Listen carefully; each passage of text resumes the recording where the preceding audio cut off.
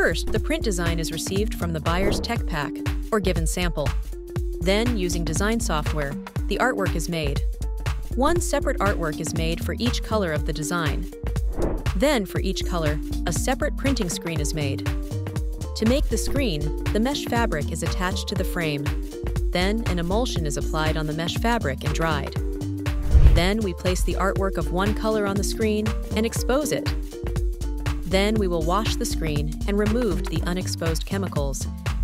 Then, in the color mixing area, the colors are made. For starting the printing process, the cut panels are placed on the printing table. Then, one by one, the screens are placed on the panels. Using a squeegee, the color is passed through the printing screen and applied on the fabric. Then, the printed panels are passed through the dryer, curing machine to dry the colors. Then, each panel is checked by Quality Assurance Department.